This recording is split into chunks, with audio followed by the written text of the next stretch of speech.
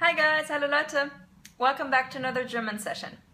Today I want to teach you how to make the sound CH in German, okay?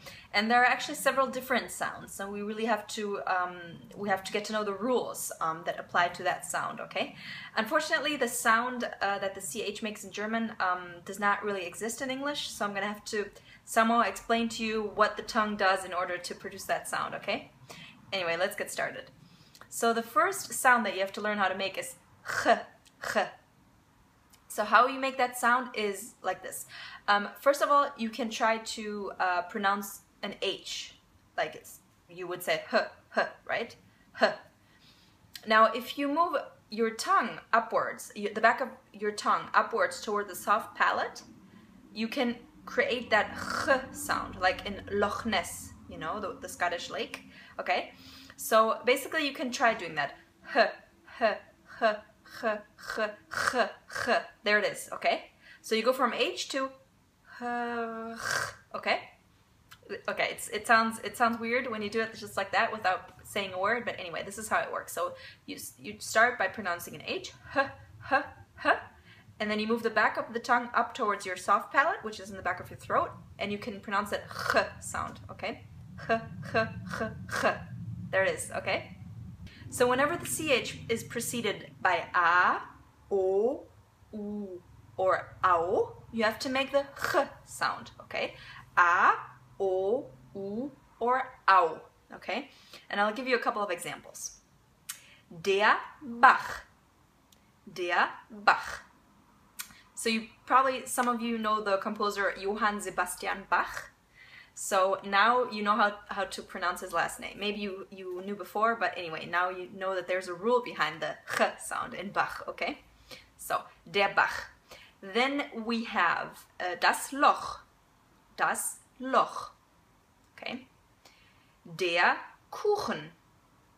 Der Kuchen.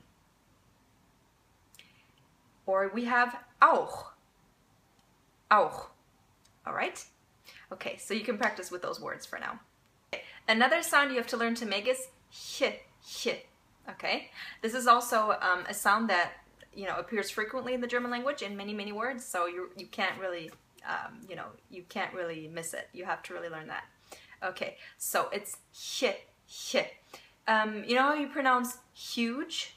Huge? It's kind of like that sound, huge. It's a huge house. So huge, right? This is the CH sound, the soft CH sound in German, okay? Now, when do you make that sound? You make that sound when the CH is preceded by I, E, Ö, Ü, Oi, or I, okay? And I'll give you a couple of examples so that you can practice. So we have ich, one of the most important German words, ich, okay? Then we have lächeln, lächeln, okay? And then we have München, München, okay? Das Pech, das Pech. Der Bereich, der Bereich. Die Köchin, die Köchin. Euch, euch. Der Räucherlachs, der Räucherlachs. Okay?